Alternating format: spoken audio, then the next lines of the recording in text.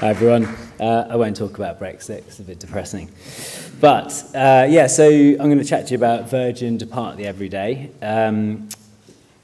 First of all, I'll start off with talking about ETC. I'm not sure if, how many of you know about the company. We're basically a post-production company that was set up about 7 years ago. We've got sites in London, LA, and now one in Bristol as well. We're predominantly, the work that we do is, it's obviously very creative. That's our main selling point as a studio. We try to create incredibly well-produced and slick-looking work, and the team that we have working together are very, very talented artists and nurturing of young talent. We have a lot of people that have come from Escape and various other sort of universities, and we always try to sort of develop them within the team that we've got alongside of our senior talent. You know, we do, I suppose predominantly a lot of the work that we do is quite traditional post-production work, so it's sort of encompassed CG, 2D, animation, colour grading, a lot of the things that you're involved in everyday commercials. We also try to do a little bit of TV, which we're sort of getting into at the moment, and we do a lot of music videos, which are really, really interesting bits of work. The company was set up about 7 years ago now by 4 guys who left the mill. They decided they wanted to set their own company up, and they wanted to have their own ethos, like a sort of good family feel, and just creating really good work.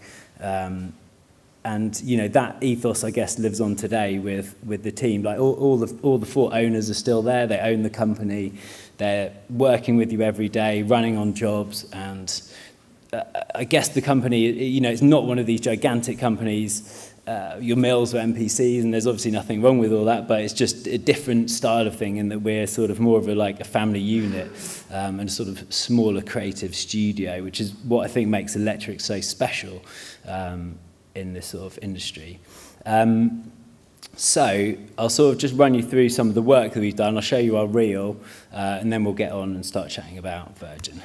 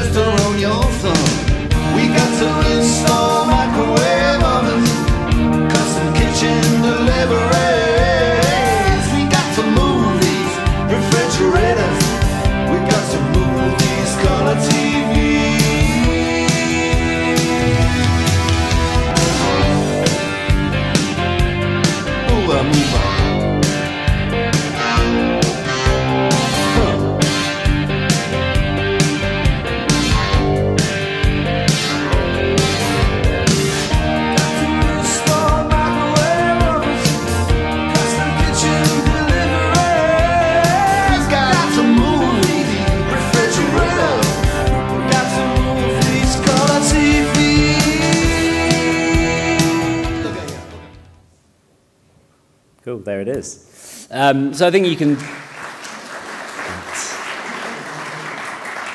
see there's quite a lot of, a huge variety of work that we do, you know, all the way from kind of simple music videos with just like a beautiful color grade on, all the way through to incredibly complex VFX commercials with cars being blown to pieces and storms, and you know, all the way then through to stop frame animation style work, which is great and is what keeps us entertained every day. You know, working in commercials is fun because of the huge variety of work you get to do, which kind of leads on to sort of Virgin. This spot came to us in the summer, and it was a huge challenge. We were super excited about it. Like the whole idea of the commercial was that we're departing the everyday. We're going on an amazing journey away from our sort of boring everyday lives and going on this wonderful flight of fancy up in the skies. You know, it was super exciting, but at the same time quite nerve-wracking, because it was quite clear from the outset when we chatted to the directors and the agency about it, about how much work was involved, because a lot of what they wanted to shoot just couldn't be done for real. Like, it was impossible. So it was quite clear that a majority of the film was going to have to be photoreal CG, which is exciting and nerve-wracking at the same time. So if you haven't seen the commercial, I'll just run it through and then we can chat through some of the work. No chance of sun in those clouds. Brilliant. Layer of grey cloud seems like it's here.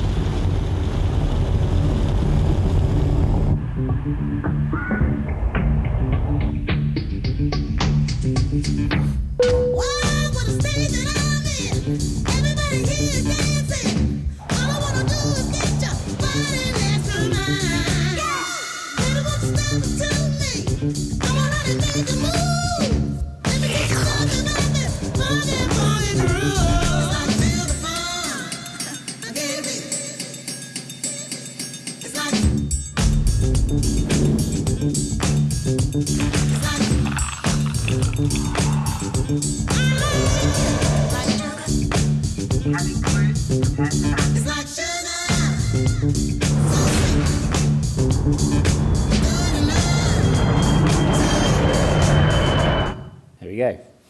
So as you can see, it's pretty crazy. Oh, I've lost some notes there. Anyway, what's going on? Oh, here you go. Click, click, click. Sorry. There you go. So yeah, I suppose you can sort of see it's quite a complicated commercial. There's like a huge number of parts to it, and obviously being fully real CG, there's a lot they're not going to shoot. So the previs process is so important on a commercial like this. Of course, you get your storyboard frames from the director and the agency, and they can become quite refined.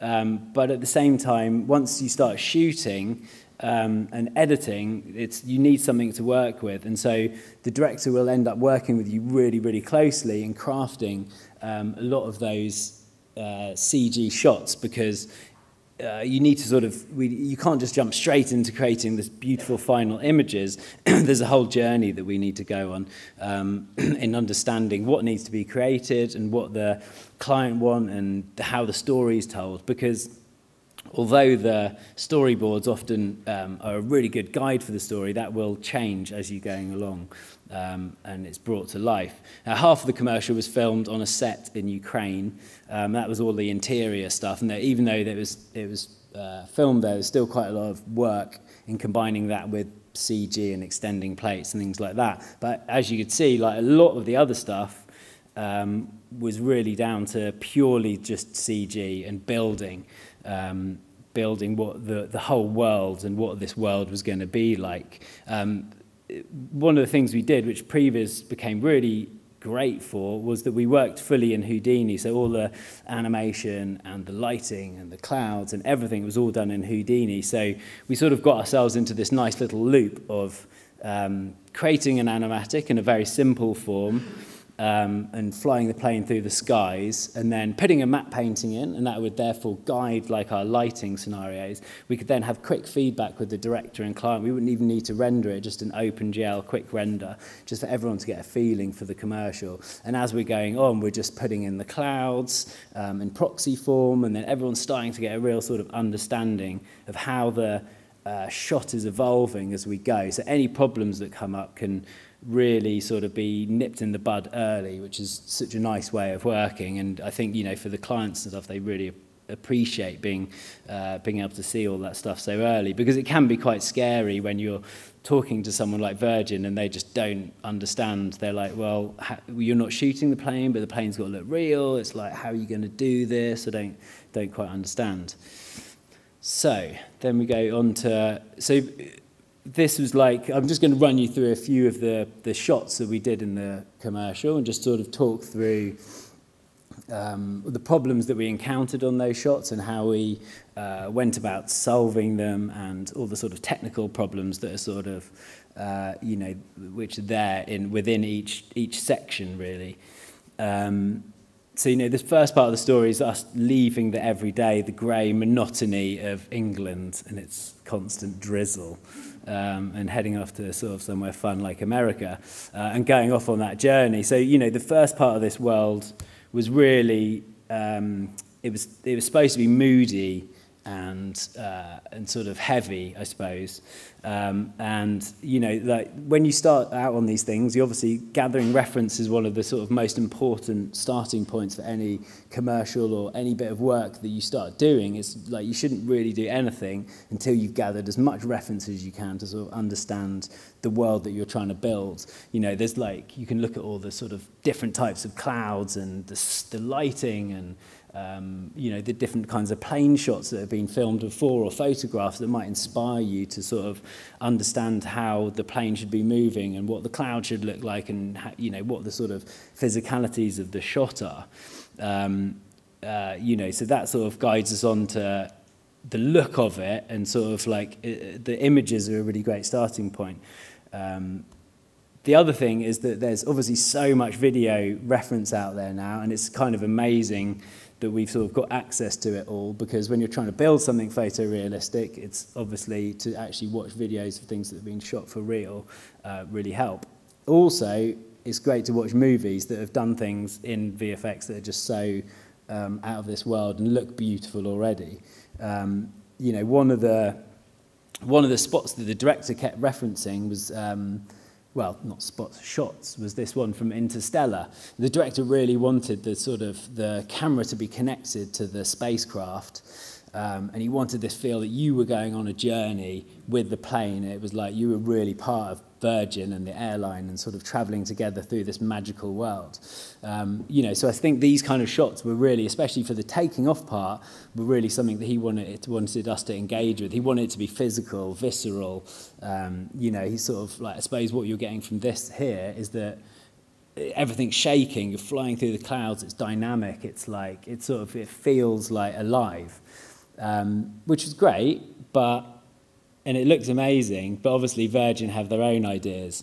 So as soon as we started showing them stuff like this, and we had the plane taking off and the wings were all shaking and like, you know, super powerful, they were just like, no, you can't do that. It's just like the plane looks like it's going to fall apart, basically.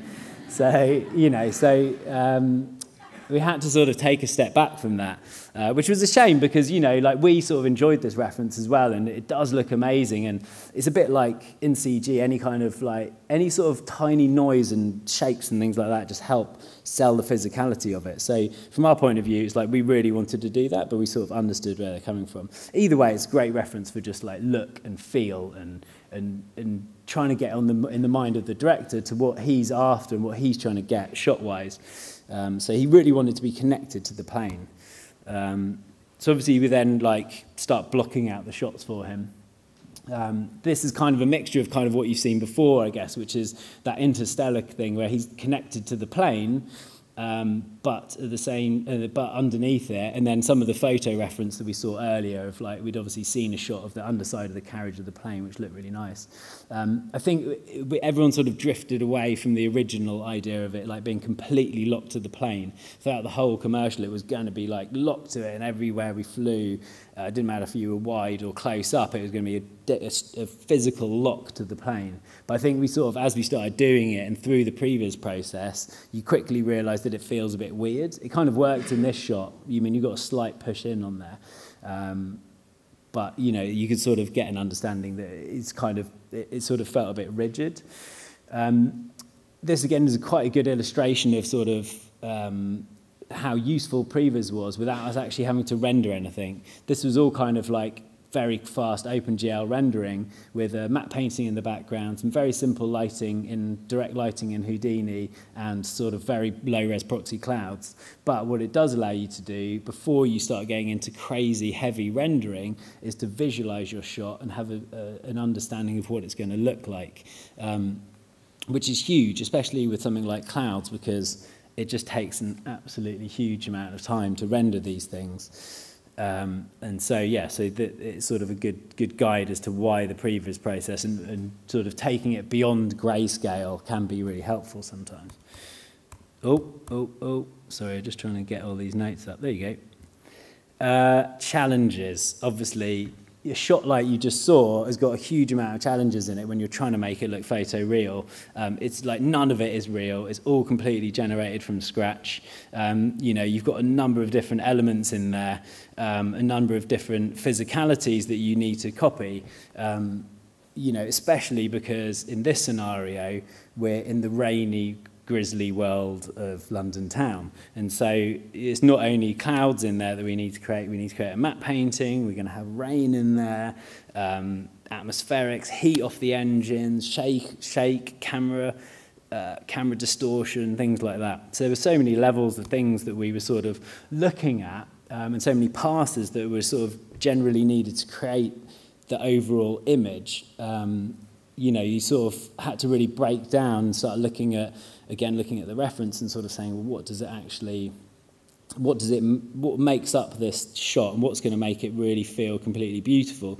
I mean, rendering a plane in itself is actually quite easy because once a model's made, all the details in the modeling and the actual elements of the plane work in your favor in CG because it's all really reflective. And quite simple surfaces, but the model's highly detailed, so it kind of is quite quick to render. But you've got all these different elements on it as it comes through the clouds, which just take it to another level of complicated. If it was just flying up in the sky in the upper atmosphere, it'd be really, really easy. But, you know, we started looking at all those different things. So you've got the heat haze coming off the engine, things that you don't really think about. And, you know, that heat haze is also probably driving rain particles. So you have to sort of think, how are we going to emit those, you know, like off the surface of the plane? And that's a whole new setup that we hadn't really thought about when we started getting going. There's the lights, which are flashing all the time. And those lights have to interact with the clouds. So you're flying up through the clouds and the lights are turning on and off. But like you don't quite know at the start of the job how much the client's going to be into having the lights on. Is the light going to become distracting? You could end up rendering your sort of lights and then they're like, oh, can you just turn those lights off? And it's like 2 days to go and you just can't do it. So one of the things we did end up doing was when we rendered every one of these elements, the rain, the clouds, the plane, everything, we had to do it twice, one with lights on and one with lights off, which was, it felt a bit extravagant. But in the end, it gave the comp control over being able to turn those lights on and off, which was really, really useful because in the end, you know, the client would have a say about how like bright things needed to be, and we needed control artistically over how much is that light interacting with the clouds around it, the rain around it. You know, I suppose when you sort of like comping these things together, having as many elements as possible help bed it all together, and the control for the compositors will sort of help make it look realistic. Here's a little sort of breakdown of what we did. So you can see all the different elements on it. You got rain running over the surface of the plane there. You know, you got all the sort of multiple levels of clouds that it's flying through, the rainstorms, the rain right close to camera. We put a little bit of water on the lens, so it sort of feels like it's flying through a storm. You know, again, this came back down to the client. It's always a slight balance between what the director wants, which might be very moody and artistic and really creative, and he has his own vision, versus what the client will want, and Virgin will want to, you know, they might have their own idea of the beauty of the plane, like it needs to be those pure white Virgin colours, and you know, so you might be flying through a storm cloud, but at the same time there's certain points which you need to hit. Hopefully this sort of illustrates like all those sort of parts that go into it. This probably isn't even all of them, especially, you know, the multi-pass AOVs and things like that that go into the shot. But it gives you a good understanding of what was put into it, I think. The rain going over the surface of the plane was, in the end, was kind of a quick cheat. It wasn't anything. It wasn't a heavy particle system or anything like that. It's as simple as like noise running over the surface of the plane as a bump or a displacement map. So little tricks like that are actually very light and easy to do, but it gives a really nice feeling to the plane, and you know, it sort of makes it adds an extra bit of reality to it, which I think really helps. So then we'll go on to the next shots, which is as the plane comes out through the clouds.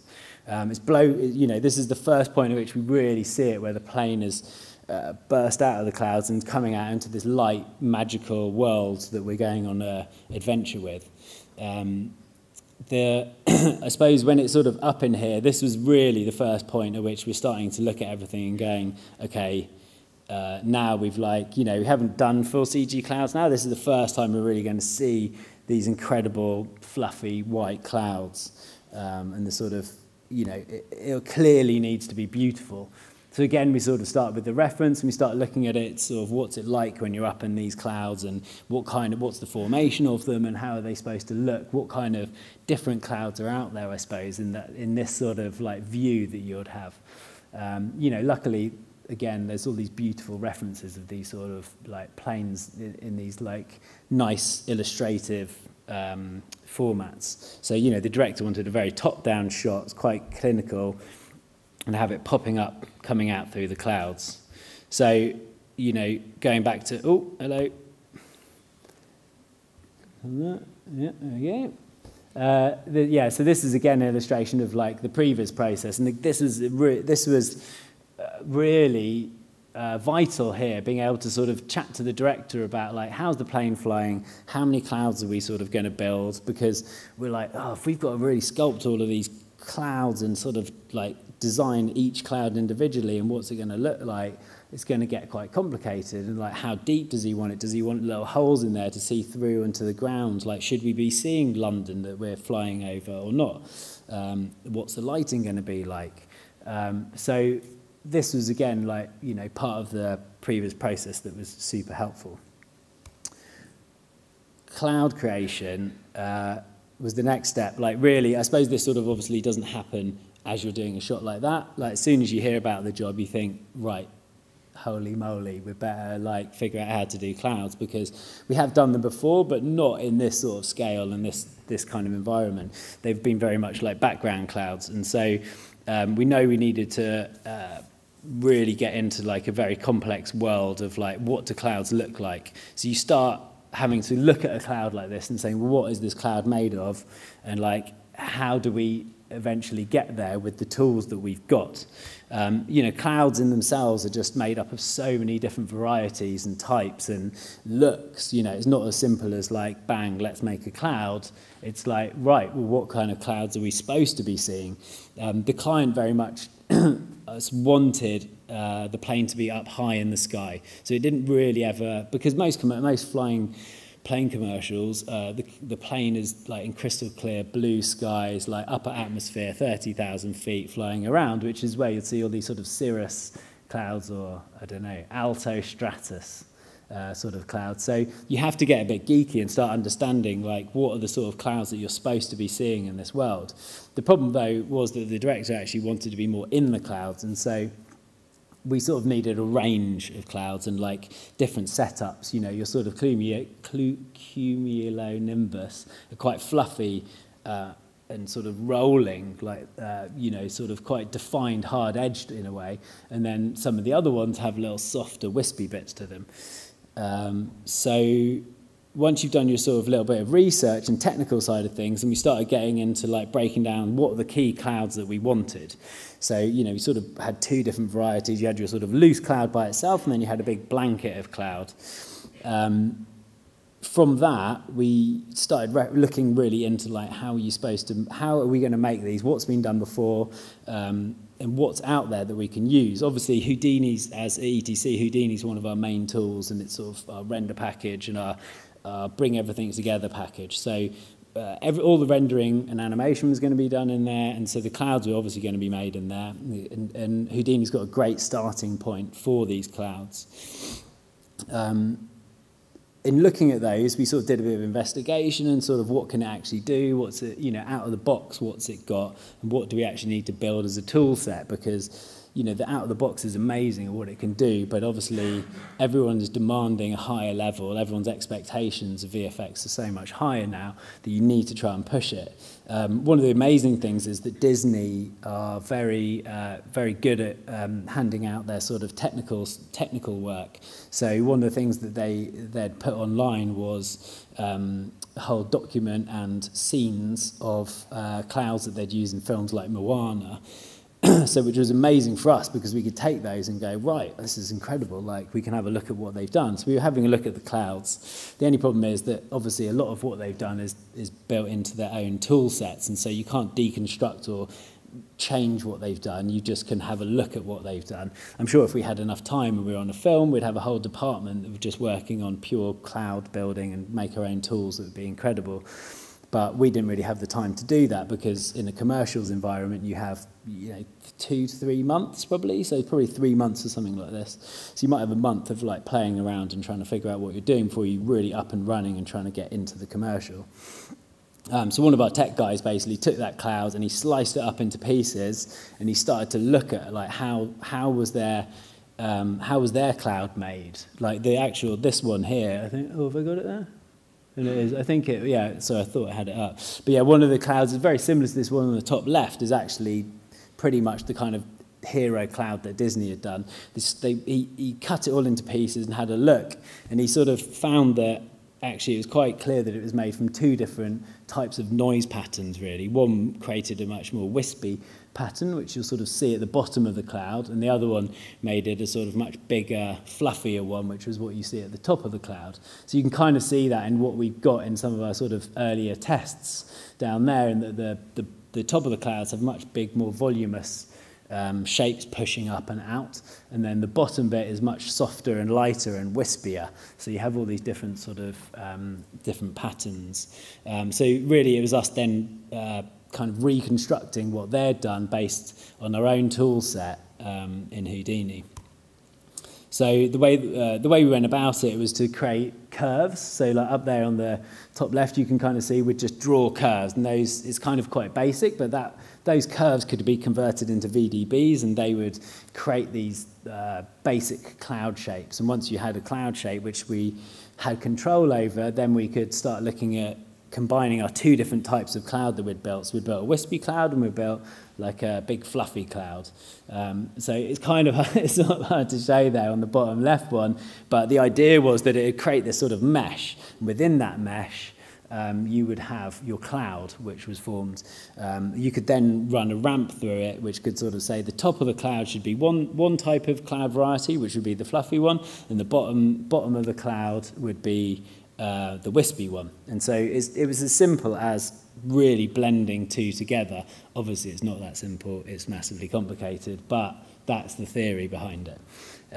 So, yeah, I guess here's the sort of breakdown of this shot, which I guess you can sort of see really all the elements and how they're broken down, and how complicated some of those clouds were.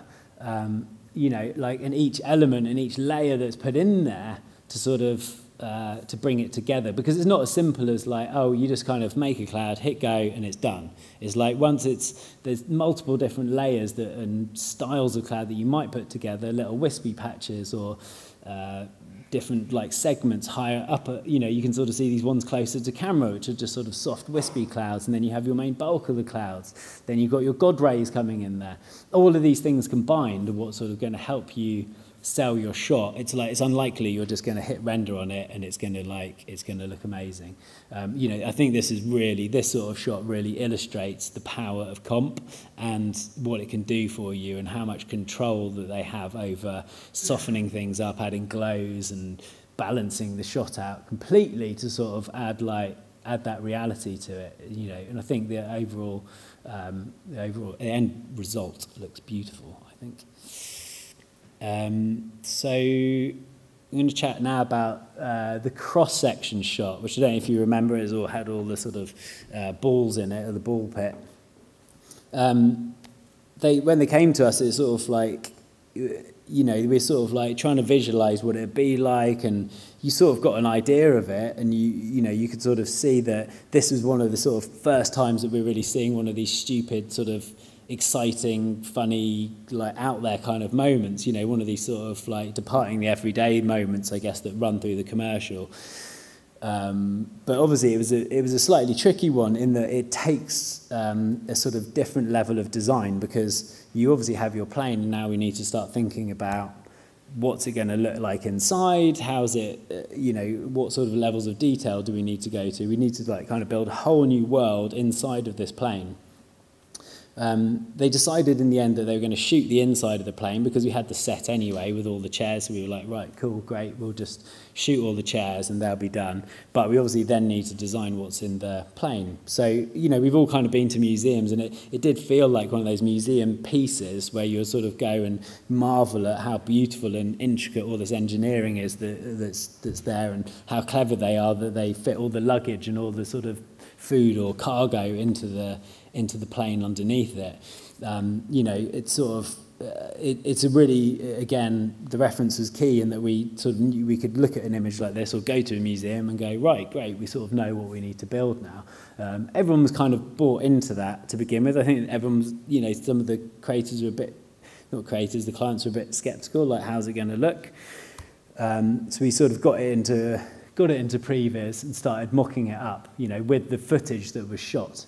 So obviously, before we went on the shoot, we'd obviously done a quick mock-up of this so that when they shot the plate, they knew what angle that they should be shooting the inside of the plane at, how far they needed to be away from the set so that the angle works. That's one of the things that when you're shooting live action to be combined with CG, the previs before the shoot is really, really important because it just solves loads of problems for you later. Like if you didn't really do that, you wouldn't have pushed in on the camera, giving you the parallax, and you wouldn't have got the angle that was correct for this shot.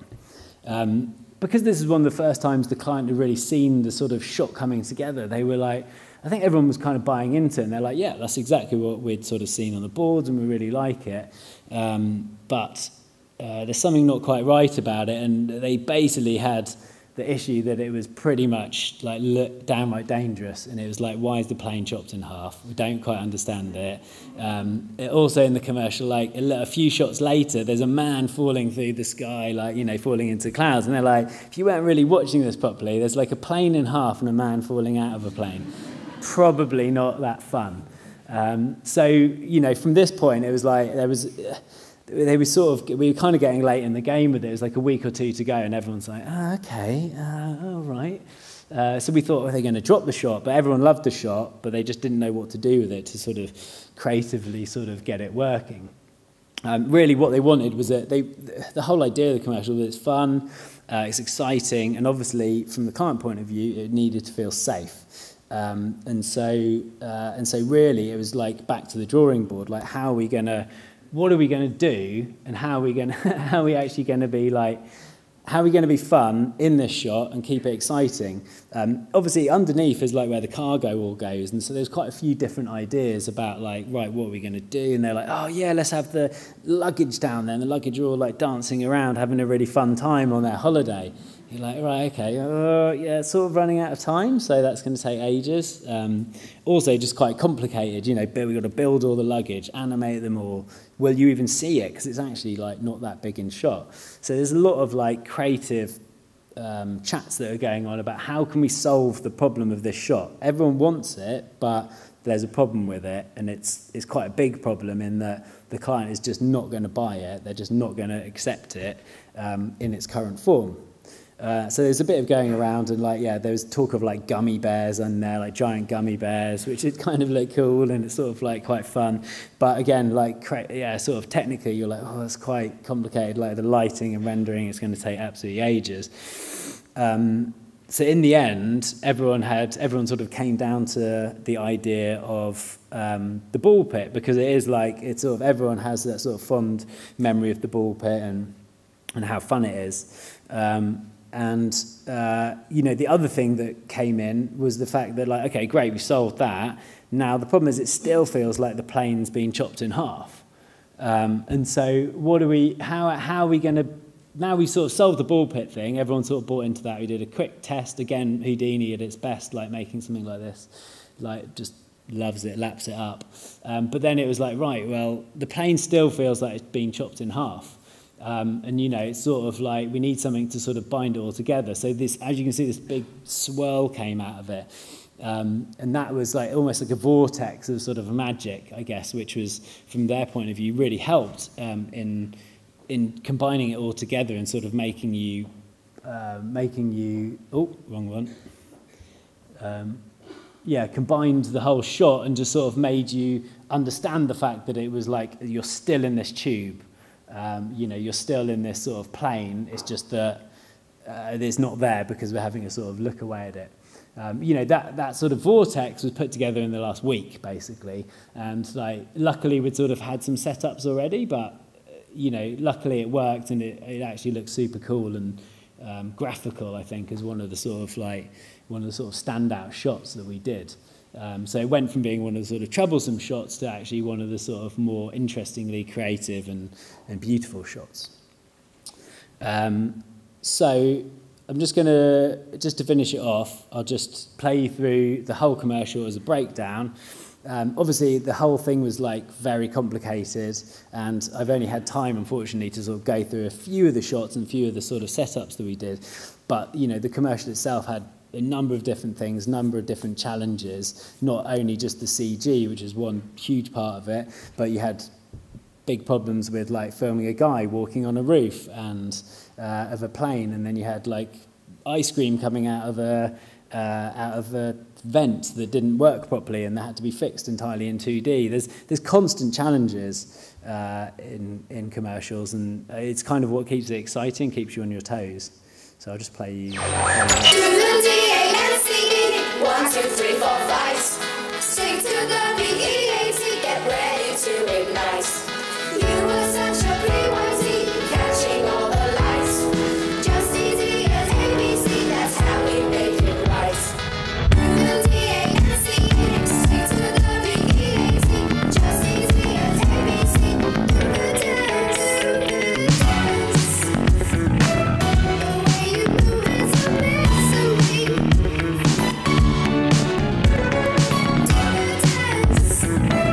You're always there for me.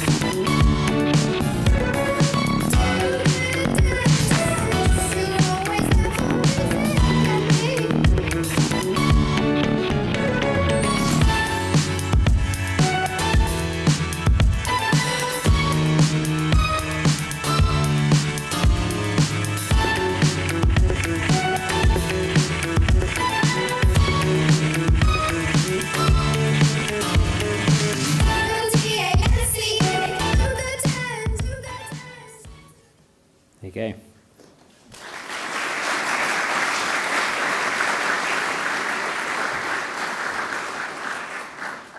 So yeah, you can sort of see from that, I guess, all the complex levels of detail that go into like making a commercial, and hopefully you sort of enjoyed it, sparked some sort of thoughts in your brain, some creativity.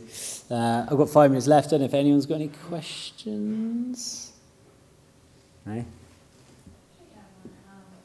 how heavy Houdini can be in terms of animation. Yeah. I'm just wondering if you did the animation of the clouds of Houdini, or was that all done on cards? No, the clouds were sort of, I suppose we built different levels of clouds. We had proxy clouds. They, in the end, they didn't actually need to animate, luckily. It didn't need to flow. So they just kind of all stuck in the world. It's purely their movement is just coming from the sort of camera moves. But yeah, Houdini's getting better at animation, and something simple like this, we were like, we sort of want to try and do Houdini more, because as a Houdini studio in animation, it's sort of, it's a good thing to just all do in one package, so you're not moving around packages. Normally we do all that stuff in Maya. But yeah, this is quite simple, and plain animation and camera animation is pretty linear in a way. It's like quite simple. So yeah, we were lucky with the clouds that they weren't actually evolving and forming. There's obviously the one with the vortex coming through, but that's a separate particle sim that goes on rather than necessarily animating it.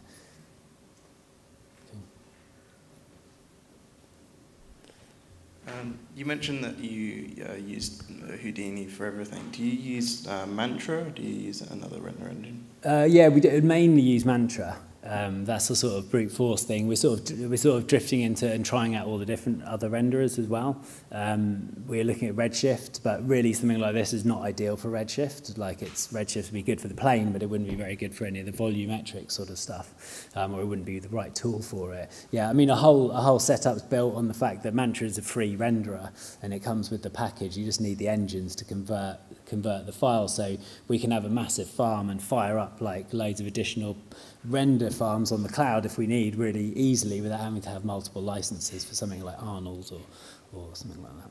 But I mean, they're all kind of similar. I think like a lot of these renderers now, they do have their advantages, and Arnold's obviously one of the sort of leaders in the sort of photoreal film world. But it's all kind of changing a little bit. Everyone's sort of trying out new things now. So Mantras definitely does pretty well for, like, you know, for what it is, I think. Awesome. Thank you.